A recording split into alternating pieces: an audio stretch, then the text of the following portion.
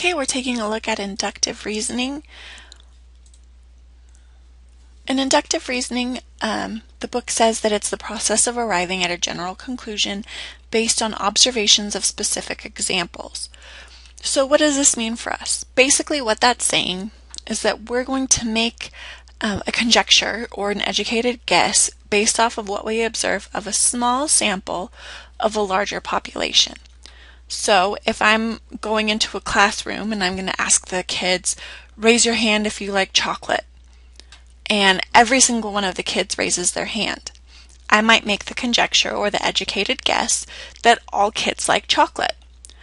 But because I know for a fact that there are kids who don't like chocolate, and there are some kids who are allergic to chocolate and therefore can't taste it to see if they like it, I know that my conjecture isn't true because it doesn't fit everyone in the population. So that's going to be a counterexample, which we'll talk about in a little bit more detail in a minute.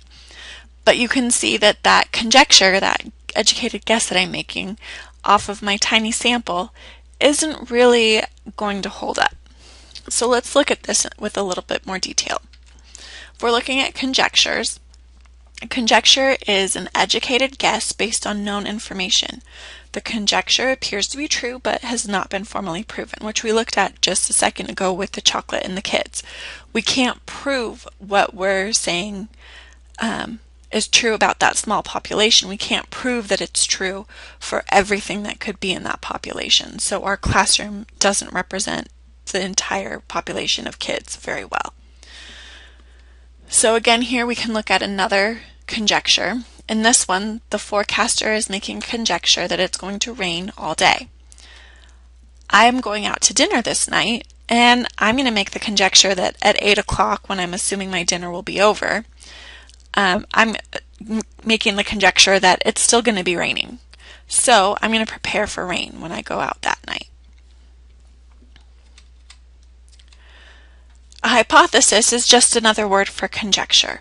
It also means to make an educated guess that has not been proven. So here we have a couple. He has this brand new robot kit and she's telling him, you better read the directions. So her hypothesis is that he never follows the directions. In this case, it looks as though her hypothesis is proven true. And he's saying that women are usually smarter than men. So there's his hypothesis. But in this case, his hypothesis will not be proven true. His hypothesis will be proven false because there are a lot of very smart, very intelligent men out there who are smarter than women. Sorry, ladies, but we know it's true. Just never tell them. All right, so for our counterexamples that we're going to look at, a counterexample is an example that proves the conjecture to be false. So if I'm looking here and here and here, I might be able to say, I'm going to make the conjecture that every time I see the sky, it is blue. So the sky's always blue. I have my few observations, my conjecture. So now we're going to look and see if my conjecture will hold up. If I look at the sky at night, the sky is black. So therefore, my conjecture that the sky is always blue is proven false, which means that that is the counterexample. So here are some more examples of inductive reasoning.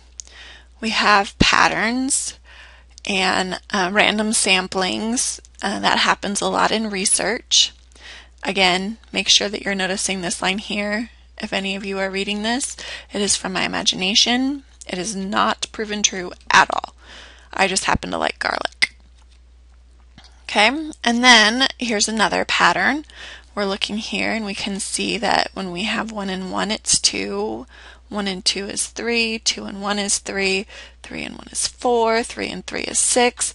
So we're going to keep that pattern going, and that is using inductive reasoning because we're looking at our observations of the pattern above to keep the pattern going below.